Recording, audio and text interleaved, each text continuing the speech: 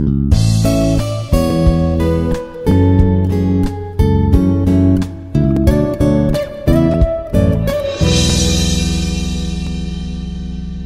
everybody, this is Suvarchala working as an associate professor in the Institute of Aeronautical Engineering. We have been discussing about database management system from quite a long number of sessions. And we discussed the theoretical part of the database management system in previous lectures. In this session, I would like to discuss about implementation of the database using SQL. So we'll discuss the basic commands of SQL in the current session as well as coming few sessions, so that whatever the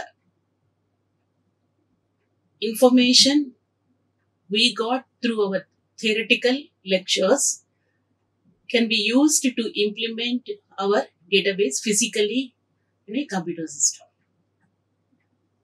So in this session, SQL DDL statements are going to be discussed. Initially, I'll discuss how physical database design is going to be considered by using SDLC concepts. Then what are the various developments in SQL language, and part of the SQL language DDL statements will be discussed with some examples. The physical design stages of database management system by using SDLC concept, software development lifecycle. So the purpose of the programming, testing, training, installation, documentation, product deliverability, operational programs, documentation, training material, and what are the programs we are going to use, what are the data structures we will use. Everything will become under these various steps of database design, database implementation of any real-time application using SDLC. So now the physical database design and the database implementation are our major criteria. Previous lectures we discussed various steps in designing our database. As a part of that, we already designed what is the requirement analysis as well as what are the logical database design we discussed by using various techniques, conceptual modeling, logical design also completed. So now we are into the physical database implementation. So in SDLC, project identification, and we have to select, and the second step is project initialization and planning to implement the project, analysis, logical design, then physical design, implementation, maintenance. The first four steps have been discussed in previous lectures as a part of our theoretical database management system. Now we are into the phase of physical design and also as well as the implementation. To implement any database, we need some standard language. We discussed initially about various relational languages. And we discussed about some of the pure relational languages as well as commercial relational languages are there. Under pure, we discussed about relational algebra and relational calculus. Under commercial, now we are going to discuss about the structured query language. We need a standard. Many languages were introduced, but the standardization of the relational language is more required. Because of the standardization of the language, it reduces the training costs, productivity increases, application portability will be there, and applications are going to be longevity and reduced dependence on a single vendor. Cross-system communication is also possible. Because of that, various developments have been there in commercial database softwares. Still they are going on as per the innovations are introduced in both hardware as well as the softwares. So one of the popular query language is SQL. SQL stands for Structured Query Language. It is used to make requests to retrieve the data from the database. The term itself indicates query. Querying means retrieving. So, this SQL is used to mainly to retrieve the data from our database as per the need of a user. But remember, this is not a simple query language. It consists of all features of the relational languages.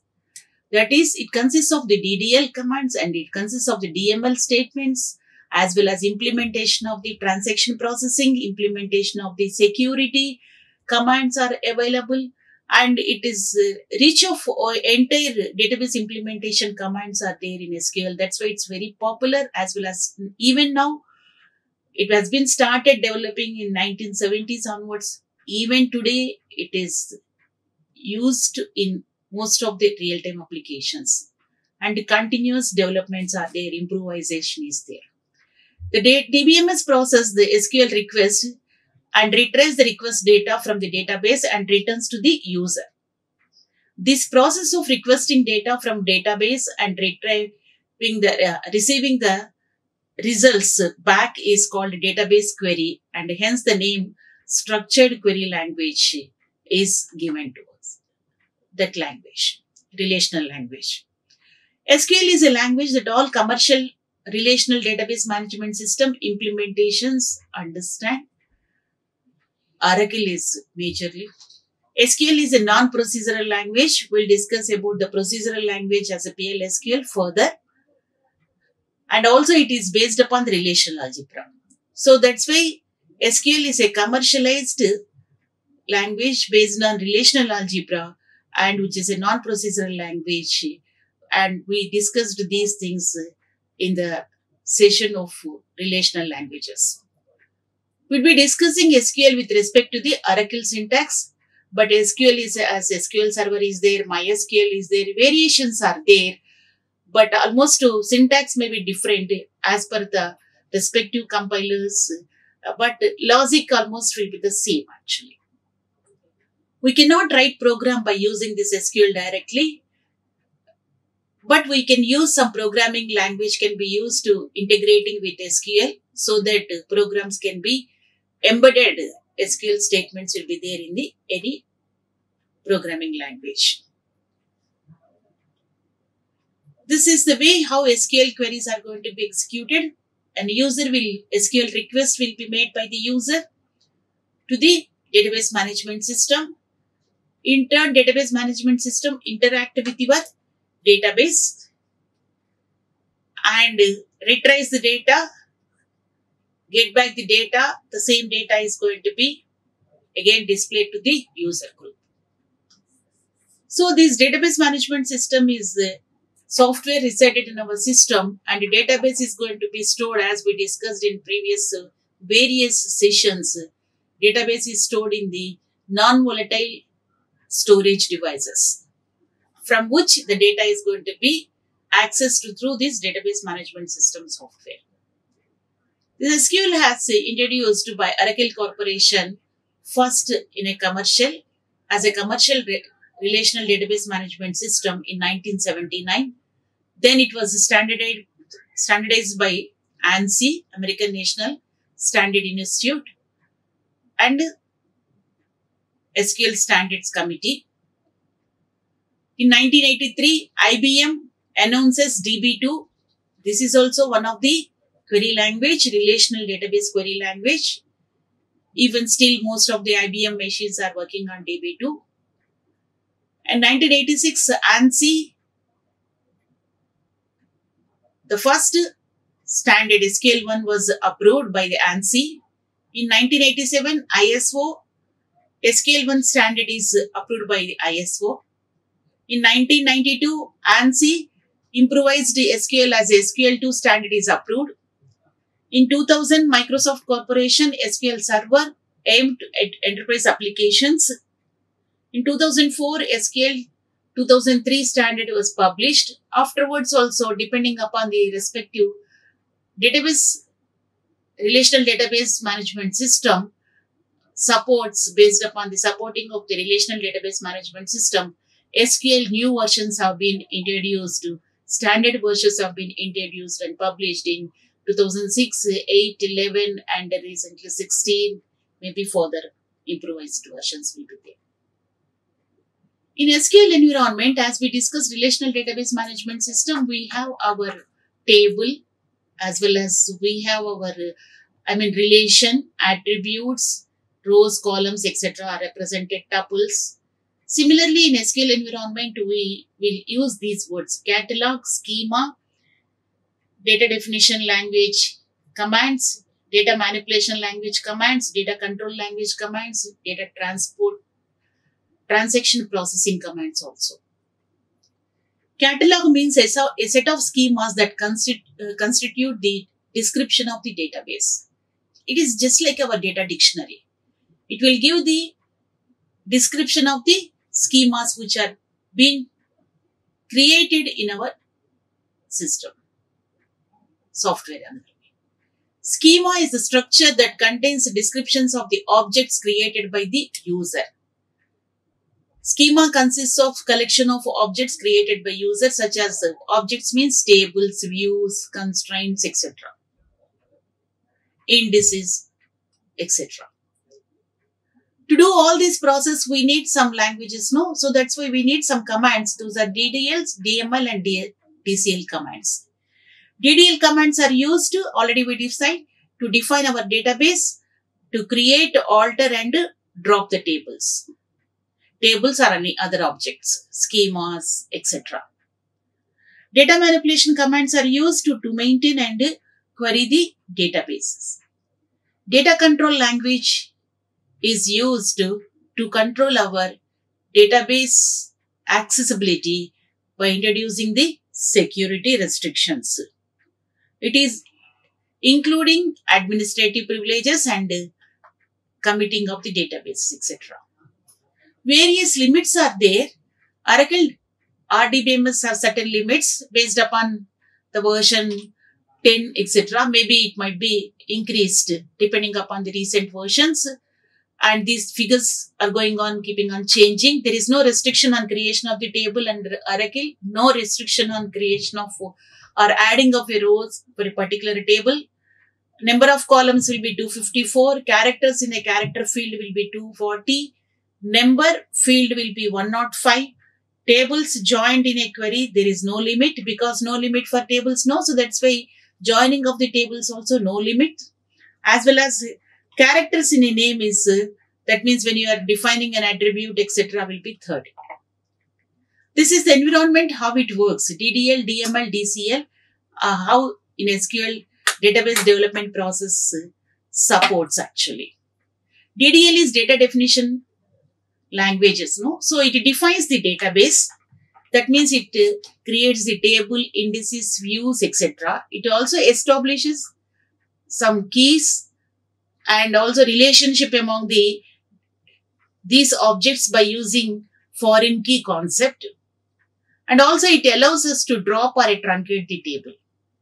That means it is creating the table, no? So that's why it is related to our physical design. Physical, that means it creates indices, it creates how the data has to be stored internally. Everything is going to be specified as per the user need, as per the DBA, database administrator requirement. This is going to be done internally. It will interact with our secondary storage device, storage techniques. So that's why it is related to physical database design. Similarly, it is going to be maintained, not dropping, truncating or there. So that's why it is also comes under the maintenance phase. Once created, afterwards also it has to be continuously, it has to be maintained and manageable by user group through this maintenance phase. So that's why here, that means new tables are added, existing can be dropped out, new constraints are going to be added as per the user need. There may be many modifications are going to be done by the database management system. So maintenance, it will be under maintenance. DML means database manipulation language. Database manipulation language means here we created only structure. DDL is used only to create the object, that's all. In that particular object, the data has to be introduced, data can be manipulated, data can be deleted. All these can be done through these DML commands. And this is known as, considered as the data manipulation, will be in the implementation phase. Database is going to be created, but what data has to be added, how the data is to be modified, how the data is used to create some other results. All these things are done by various users of the database, and that we will consider it as during this implementation phase. But we have to maintain integrity as well as the security of our database. So the permissions are not going to be provided to all users. For example, we will consider some a common database system, popular database systems. For example, banking system. We are all using banking system, but all of us cannot access everything from the banking database management system. I can access only my account details. Any other person can access only their account details only. For example, employee may access some data related to various employees, loan information, etc. But I cannot access the information about others. All these are restrictions because they gave permission or granted permission only to access my account by providing some credentials. So similarly here, this data control language is used to control the database accessibility, to maintain the security and integrity of the database. These are going to be done at the time of implementation as well as at the time of maintenance also. That means who are accessing the data, at what level they are accessing. Are we permitting them to update existing one? Are they permitting us banking to update our data for somebody else's account? No, they are not permitting. That means I have only based upon my credentials, I can access and I can modification also through some transaction only. Explicitly, I cannot modify. Right? So these are all done. That is data control language statements are there by SQL, supported by SQL, which are implemented in both implementation phase as well as the maintenance phase. So as we discussed earlier, SQL commands are DDL, DML and DCL. DDL commands create, alter, drop, truncate. These 4 commands are used to manage, to create our objects. DML commands are used to insert and manage the data, access the data from our already created objects. As I told you previously, data control language are used to grant, revoke, commit, rollback. These are the commands used to maintain our database security as well as the granting of the privileges to various users. So select, insert, update, delete, merge. These are the DML commands. Create, alter, drop, rename, truncate, comment. These are the DDL commands. And grant, revoke are the DCL commands. Sometimes we may use this commit, rollback, save point also under data control language only. But it is related to basically transaction processing. We discussed all these transaction based commands in our theoretical transaction processing lectures also. So now we are going to discuss about DDL commands a little bit elaborately. Data definition language, create command is the major command. The create objects, what are the various objects can be associated with this creator? You can create the schema, we can create table, create view and many more. You can create character set, you can create a collation and translation, and you can create assertion domain. New domains also created by us. User defined domains are also possible by us. So various objects can be created by using this create statement, and different syntaxes are there for different objects here. And we are going to discuss more detail about the table. That is the basic object. Generally, we will use it basic level as well as at any level also. Then during some sessions we'll discuss about the other objects like view, assertion, etc. also. Schema is it is a collection of we will create a schema under which the collection of some other objects will be there. That is tables, various tables, etc. It defines the portion of the database owned by a particular user actually. Table defines set of columns and rows, and it defines logical database from already existing one or more existing tables or views. A new can be generated. To create a table, basically basic object, we need some columns. No, columns means attributes. Attributes means we supposed to define what are the types of the data to be stored in those attributes. So various data types supported by our SQL are numeric data types, character or string data types, large object data types, Boolean data types, date data types. Various data types are supported by our SQL. Under numeric, it may be int, integer, small, big int, etc. It may support float also, real, double, float. It will support fixed point numbers as a decimal, numeric, no. Similarly, for characters also, fixed length characters will be there, variable length characters are supported by us, char, character or varchar, char varying, etc. All these various types are going to be having some variations based upon the maximum number of characters supported by the respective software. Large objects of data types are character, CLOG, character, large, objects, etc. Bit type data also can be manageable by our database by using blob, binary, large, object, etc. That means these are used to when we would like to store the data in terms of pictures, etc. Bits, in terms of bits we can consider. Similarly, Boolean values, true or false or null. We'll discuss about a special value null further.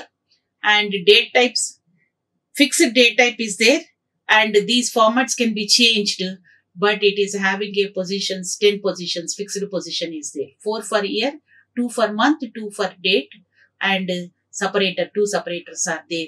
So 4 plus 2 plus 2, 8 plus 2 separators, 10. Of course, the changes of formatting may be there, and we have built-in functions are there to make changes.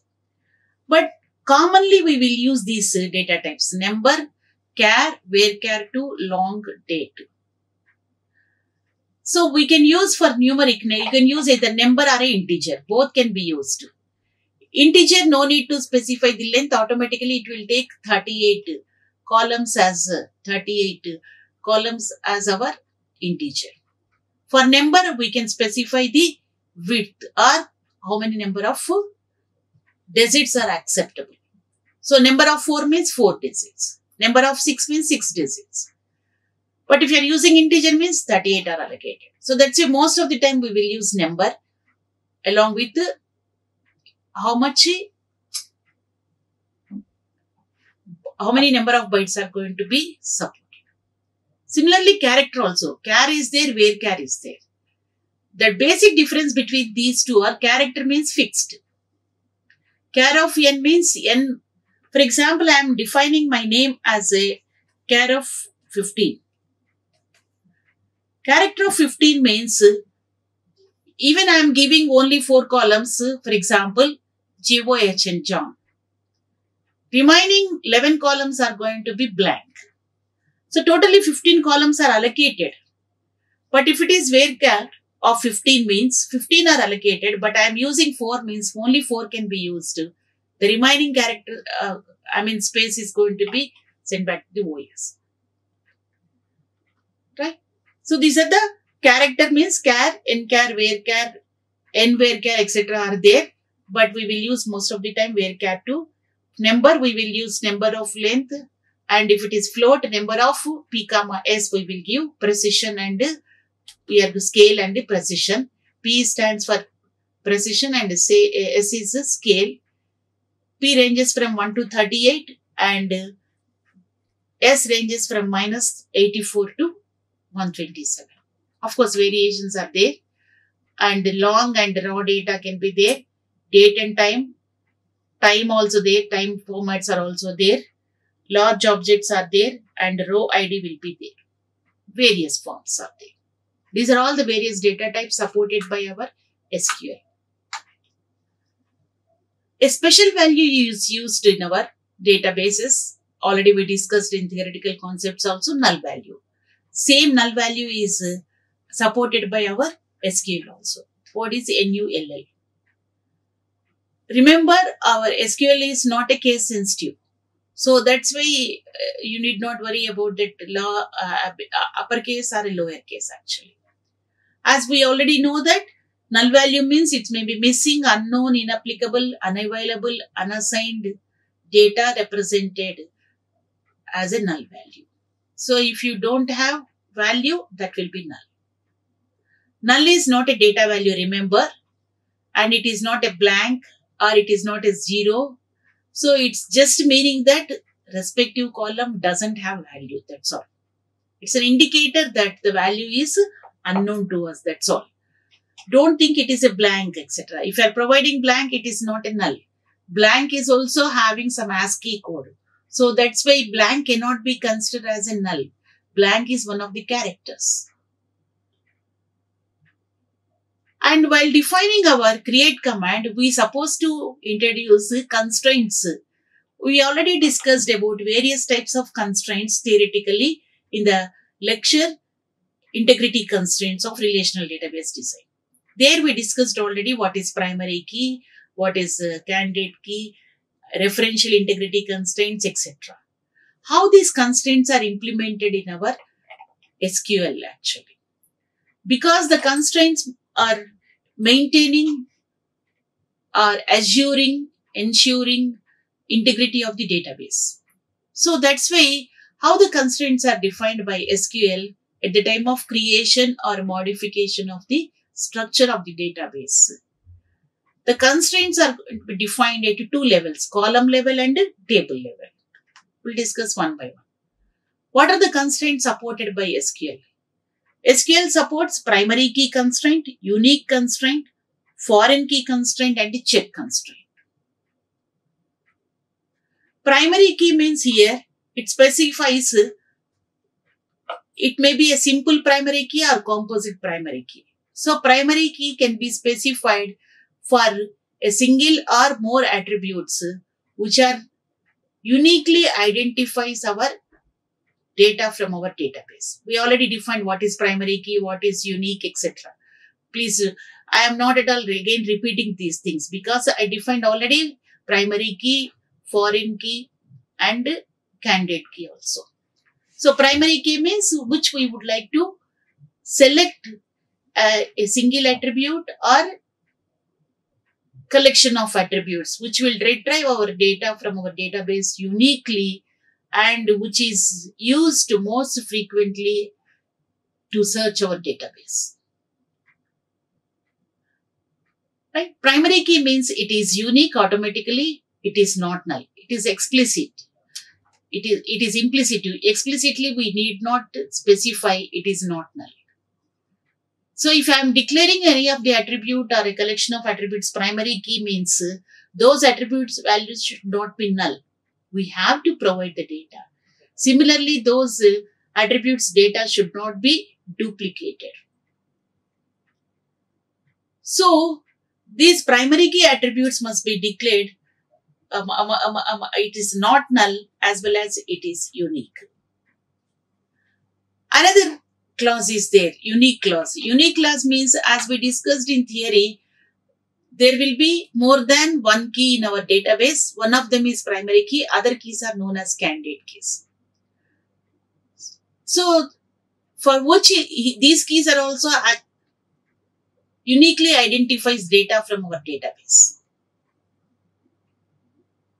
But these keys need not be not null. This is an alternative keys. If you would like to specify alternative keys, you can use unique for the respective attribute or set of attributes. That means to represent our candidate keys, you can use this unique in our SQL. And primary key, foreign key, unique and check constraints. These are the 4. How to create a database? Check constraint is, we will discuss one by one. When we are creating any table, first we supposed to identify what are the attributes must be there in our table. That is, first we supposed to identify the columns that must be included in our data. First, columns must be identified, and also identify the data types of the attributes. I would like to create a table of student. First, I supposed to identify what are the attributes must be included in my student table, and also what is the data type of each attribute also. Second, we have to identify the columns that can and cannot be null. For example, if I am taking student hall ticket number cannot be null. Okay. Similarly, I may define student phone number should not be null, because for contacting, I should have a student number mandate. Let us assume. All these constraints already we discussed. It is depending upon the conditions or a need imposed by the user. User means our client. Third one, identify the columns that must be unique, that is candidate keys. Fourth one, identify the columns which is a primary key, foreign key, relationship. Then identify the default values. I'll discuss what is meant by default value. Identify the constraints on columns, domain constraints. Check we will use. And we can create the table as well as indices also depending upon our need. So this is the general syntax of the table you observe. The uppercase letters are reserved words, lowercase letters are user defined. This is the notation generally we will follow while defining a syntax in any computer science related areas. So the create table, this table name is our user defined name, and we will define the column definitions. What is meant by column definition? Each column will have definition, means column name will be there and column constraint will be there. What is meant by column definition? You observe. Column name will be there and its domain name will be there. Column constraint will be there. Default value is there. By using this, any constraints are there, you can constrain. As we explained previously, constraints can be defined at the level, that is maybe at the attribute level or maybe at the table level. If it is attribute level, along with the column definition, the constraint is going to be specified. If it table level, the constraints are specified after representing all columns. After defining all columns, the respective constraints are going to be represented.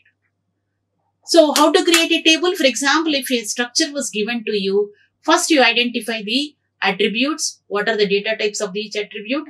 Identify which of the data attributes are having not null values, which of them is unique, which of them is primary key, which of them is having any default value or a constraints are there, domain constraints. All these things must be first clearly understood by us. Then only we can create a table. So, a simple syntax can be specified like this. Create table, table name, open parenthesis, after completion, closing parenthesis. Within the parenthesis, each column definition. After completion of all columns, table constraint definitions. We'll give some examples here. Without implementing not null and primary key.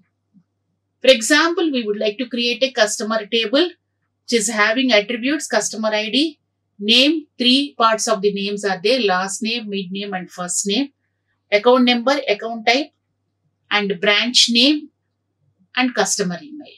These are the attributes. Know this customer ID is having a number numeric as well as maximum 5 columns.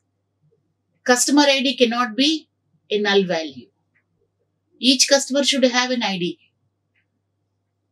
Each customer should have a name. At least last name must be there. First and middle name may not be there, but last name must be there. And account number is a primary key, which is unique and not null. And each customer should have account type. Either it is a savings or current, etc., etc. Or loan account, type of the account. And also branch name must be mandate. So if you are thinking some of the attributes are mandate, means those are not null. For example, customer ID is a mandate and customer name, one of the part of the name, that is last name, is mandate. At least one name must be there. And also we are assuming that account type must be there and also branch name must be there. We cannot leave blank these 4 attributes, that means such attributes are defined with a constraint and not null constraint. And primary key of this table is considered as a account number. So for account number, we are defining a primary key. So these are the 2 constraints we are defining. So how the constraints are defining here? Not null constraint and primary key. So you observe here, we are giving the attribute name and also data type. This is number of 5 means data type. It is a numeric data type. Then we are defining the constraint. Constraint defining structure is, syntax is, the word constraint is used and this is a constraint name and this is the constraint type. Not null is a constraint type. This constraint name is an optional actually. If you want, you can give a constraint name, or if you don't want, you need not give the constraint name. But it is good practice, give a constraint name to each constraint. Why? I'll discuss when we are using alter table commands. Okay. So that's why. So what is the syntax of each column definition? Column name is there. Column data type is there. Then if any constraints are there, the constraint definition. Constraint definition is the reserved word constraint, a user-defined constraint name and constraint type. Not null constraint, no. So that's why. Blue color represented constraint name user-defined. You can use anything. Null 1, null 2, null 3, N1, N2, N3. Primary key means PK. Foreign key means FK1, FK2, FK3. Like that you can use any number. Any name actually. Attribute name just like that. You observe second one also. Last name also we defined the constraint as a not null. But remember here, for middle name, no constraints. So only customer name, that is attribute name and data type is there. First name also attribute name and data type is there. So last one, customer email also attribute name and data type is there. That means this constraint specification is an optional. If you want, you can use along with the column definition. If you don't want, it need not use. For example, by mistake, if you are not defined, you would like to use further, you can add, don't worry. Similarly, you defined, but it should not be there further, you can remove it also. That we'll discuss in the alter table command. Hope you understand here. That means once we define this structure, a table is created, will be created with the customer details having all these attributes in which the customer ID, customer name, last name, as well as account number, account type and branch name. These are all having some constraints. Among them, all are not null. Account number is primary key also. That means it is not null as well as unique also. Similarly, you can create a primary key. What is the attribute I specified here? Only for account number is primary key here. That means only one attribute I am taking. When we are defining the constraints along with these attributes, these constraints are known as column level constraint. These constraints are known as column level constraints. You observe here, we represented these constraints are associated with each column So column level constraints. Okay. But sometimes, as we discussed earlier, key may be a composite key also. In such case, I cannot give primary key along with each attribute, because the primary key should come only once in our table. Only one primary key will be there in a table. There may be more unique keys, there may be more null constraints, there may be more foreign keys, but primary key will be only a single primary key. So if you would like to define it as a composite key, as a primary key, that is primary key is based upon 2 or more columns, then it will be defined at the end of the definition. We will call it as a table level constraint. We will call it as a table level constraints. So these table level constraints are going to be represented after defining all columns, just before closing the parentheses. You observe here, we created customer ID with not null constraint and last name also not null. These two are don't have any constraints. Account number is also not null and account type is also not null. But here branch name is also not null. What we would like to take, because here sometimes joint accounts will be there, more people will have the same account number. So account number cannot be unique certain times. So what we supposed to do actually? So if joint accounts etc. are there, multiple users must be maintained same account. In such cases, you can use combination of the users as a primary key. So what we are using here, primary key. Primary key is a composite key and we are specifying. What are the composite keys we are specifying? The respective key is going to be represented by customer ID and account number, composite. So customer ID and account number was represented here. But remember, it is not constraint related to the email. After email, before closing, we are defining this constraint explicitly. Constraint PKE by 3, this is name of the primary key. We are defining. Don't worry about the names. Names are defined just like our attribute names we are defining. No, similar to that, some name we are giving, that's all. So we are defining a primary key for this table as having the combination of customer ID and account number. So this is the composite key. So this composite key we are considering it as a primary key. I cannot define against either customer ID or account number separately, because it separately means individually it will take. Combination it won't take. Now this type of constraint is now table level constraints. So we are considering now table level constraints means, for example, the same constraint have to be represented or imposed on more than one attribute. Generally, we will define that constraint at the end of the definition of the columns. Those are all table level constraints. Another constraint is unique. Unique constraint is used to represent our candidate keys. For example, you are having create a table, some unique table is there, e-code as a primary key represented and e-name is not null and email is also one of the key I would like to represent, but one primary key only no, so that's I am representing it as a unique. Please observe that the difference between a primary key and a unique are at the time of implementation, both are going to be retrieving the data uniquely only.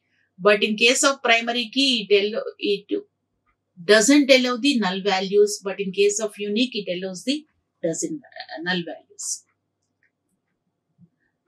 Another one is foreign key constraint. Already we discussed what is foreign key. It is a referential integrity constraint. And it is having a relationship between two tables. Then we can use this referential integrity constraint as a foreign key. If you want to establish a relation, already another table must be already created by us. Then only that can be used as a referential integrity in our current table. Please remember that. You observe whenever we are using referential integrity constraint, you can represent it as at the row level or it can represent it as at a table level also. Table level means after defining all your respective attributes. You observe here, employee ID is a primary key and we are defining our manager ID. Manager ID is also actually employee key only. Right? Now manager ID, who is manager? One of the employee only. So that's why I am referring, that is, this employee manager is again referring itself. The relationship is here unary. You observe here manager ID is having a constraint as a foreign key, which is referring the table. What is this table name? Employee manager. Current table itself. It may be different table also, don't worry about that. In that table, which attribute is it referring? Employee ID. Because you cannot give any manager ID which is not in your employee ID. Hope you understand. Because manager is also an employee, no? His details must be there as an employee first. And he can be a manager for some more employees. So that's why our manager must be an employee. So that's why manager ID must be one of the employee IDs which are already given by us. Another example is there, check constraint. This is one of the domain constraint. For example, some certain cases, what happens in our certain domains will possess certain range of values only. In such cases, we can use check constraint. For example, employee's salary must be always greater than 0 and it must be less than almost 10 lakhs, not more than that. By mistake, if anyone is providing the due to updations or due to the insertion of data, etc., more than this value comes, it has to give a caution or an error to them. That is, it always integrity checking. I'll give one more example. In case of our banking environment, if you have an account, minimum balance must be maintained.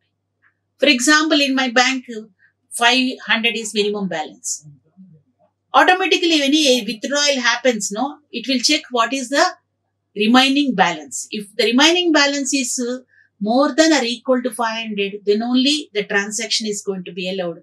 Otherwise, the transaction won't allow. These are the constraints. Always it has to check in your database whenever database modifications have been made actually. So in such cases, what happens, no? So internally, you can do two ways. We can do it, those constraints are represented in our program and we can check every time. But those are common constraints. Now, why should we write for logic? SQL provides to check automatically. Those constraints are represented by check constraint. You observe here, EMP salary, constraint CHK. This is constraint name. Check. Check is only a condition. Check is the result word here. Employee salary must be greater than 0 and EMP salary must be less than or equal to 10 lakhs. If it is,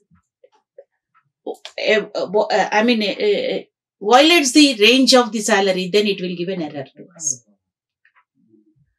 Another example is, you can say that, for example, I maybe check, let us assume that I have only 4 departments in my college. 10, 20, 30, 40.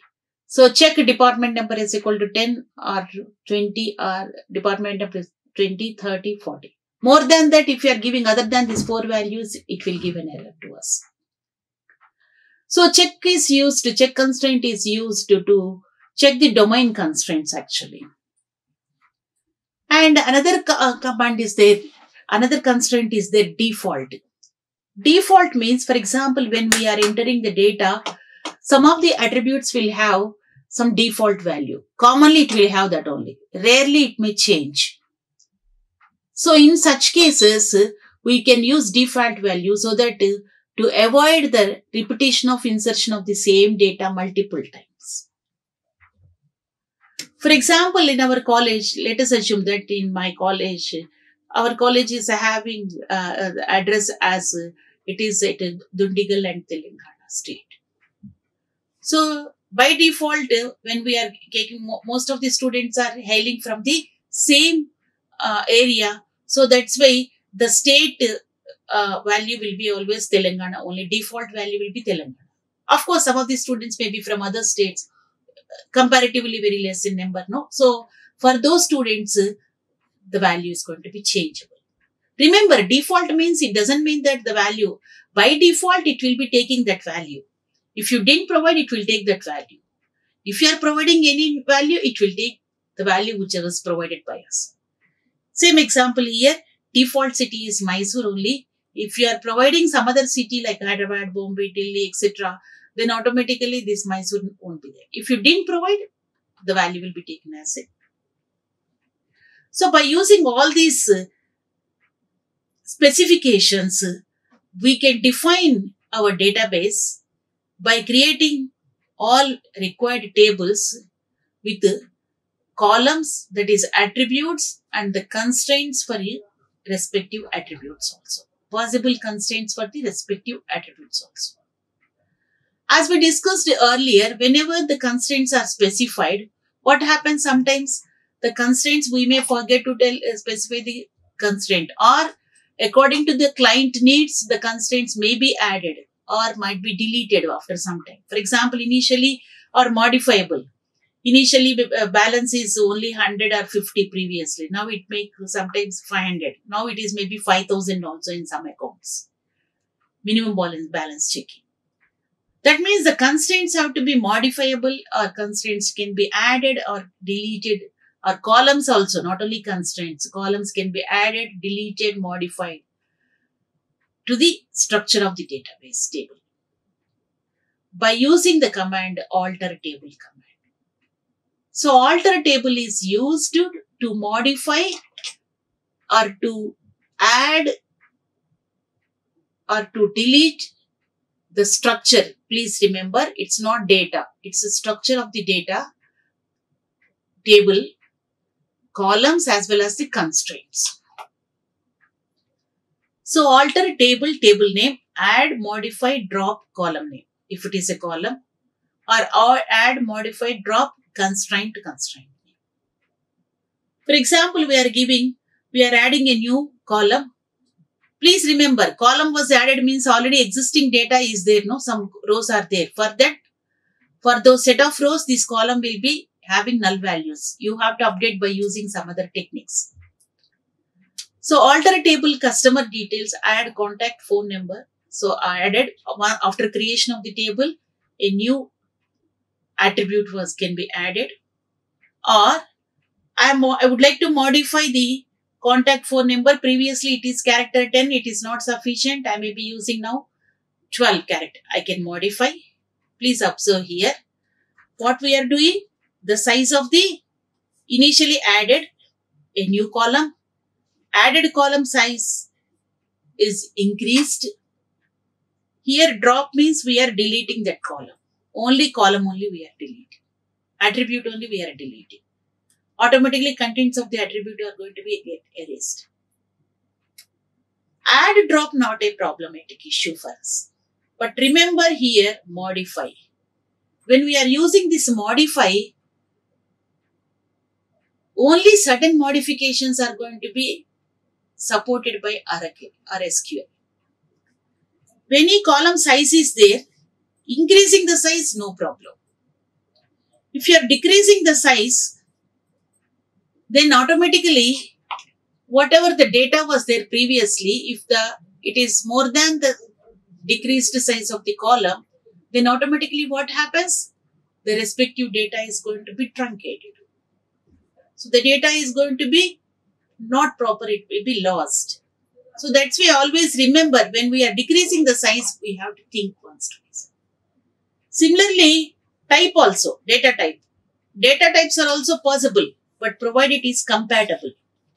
You cannot change a character type data into numeric. You can change provided those characters are only numbers. But you can change a numeric data into character because each number is considered as a numeric character. Like that, some constraints are there. We are not going in depth, but according to those constraints only these modifications are possible. Similarly, by using this alter table command, we can, as I discussed, we can add and delete the constraints. For example, add and drop primary key.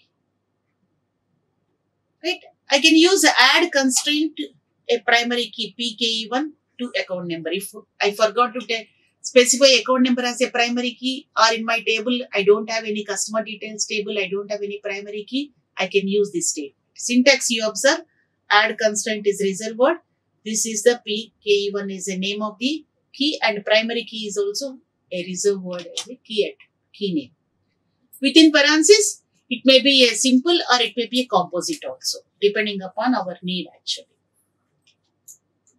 Alter table customer details, and I am adding a composite account number, customer ID combination.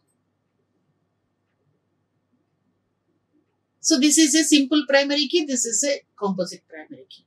For example, at the time of creation of table, if you didn't give the primary key, you can add by using this alter table name, add constraint concept. You can add primary key, you can add foreign key, or you can add any check constraint, etc. Any constraint can be added. Similarly, you can drop also. You please observe now. Alter table customer detail, drop primary key is enough. Because how many primary keys will be there in our table? Only one. So drop primary key, it's enough. Only one primary key, no? For the remaining keys, we don't know actually. That we have to consider. Or you can use alter table name, drop constraint PKE1. You observe. What is PKE1? Name. At the time of discussing the name of the key, I told you we will discuss in the drop. So if you provide this name to a constraint name, then while dropping, it is very easy to us. We can drop the respective name without constraining the. I may drop, for example, alter table customer details, drop constraint not null. How many not nulls are there for me? Many not nulls are there. Right? So I have a not null as n null 1, n null 2, n null 3, etc. No, I would like to drop the not null for first one. That is ID. So that is the purpose of the key. Generally, we will consider along with the definition of the constraints, constraint name is provided so that if you would like to drop, you can drop the constraint and that name enough. Automatically it will be dropped. Similarly, when we are doing these things, add, drop primary key, add, drop foreign key. Similarly, you can do foreign key can be dropped. Alter the table by using the transaction drop constraint foreign key, F key 1. So that is the purpose of giving a key name. Similarly, I can add a foreign key. You please observe. Alter table, customer transaction, add constraint, FKE1. I am adding a foreign key 1 as a foreign key to which account number is a foreign key referring this customer details account number. Customer transaction is my current table, customer details in which already account number was a primary key. Same account number is a foreign key in current table actually. That is the relationship. We'll use the drop table. You can delete the table, entire thing. Drop table deletes the entire table along with the data. Structure also get deleted. It cannot be recovered back. So that's why drop table means it will be deleted from our data structure also. That means it will be get deleted our catalog also. So drop table, unique table means that respective table is deleted. Truncate. Truncate command is used to delete all rows of the table, but not the structure, remember. Table structure remains, that is attribute names will be there, structure will be there, constraints will be there. Only content of the data. Content means rows are going to be deleted. Syntax is truncate table, table name. So what is difference between drop table and truncate table? Drop table deletes the table along with the structure which cannot be recovered. Truncate table deletes only the rows, the structure will be there. If any commit and save point are there, by using that you can get recovered. And also we can use some indexing also created. Indexing, as we discussed earlier in indexing, multi-level indexing, single level indexing are allowed in our SQL also. Other than this unique key, foreign key, depending upon our need, we can index upon a particular attribute one attribute or a combination of attributes. So create index unique index name on table on which column you would like to use, and according to index, the data will be arranged in the ascending or descending order. So using single column, create unique index, customer index on customer details of customer ID. Customer details is our table name. So multi-column means customer ID, account number. If customer ID is equal, then only account number is going to be considered. Similarly, we can use the drop command. Once created, it need not be stored permanently. Once your work is finished, you can drop the indices because indices are occupying more space. So that's why we can drop the table and using our index, drop index, account number, etc. Index is having advantages to speed up the execution of the SQL statement, specifically search process actually. Conditions are satisfied, referred based upon the indexing attribute, indexing columns, then accessibility is going to be very, very fast. And it is also appropriate when retrieving the data from tables very frequently on the same column names, then indexing is better, could ask. Disadvantages already we discussed in our theoretical concepts also. It consumes additional disk space. An index file is created with index value as well as the address of the respective tuple. So additional overhead will be there on DML statements. So these are some of the data definition language statements which are used to implement our database, to create our database or other objects, that is table, schema, etc., and modify the structure of the database objects by using these DDL commands. And also constraints can be properly imposed and modifiable and deleted also. Thank you all. Like, share and subscribe. Hit the bell icon for more updates.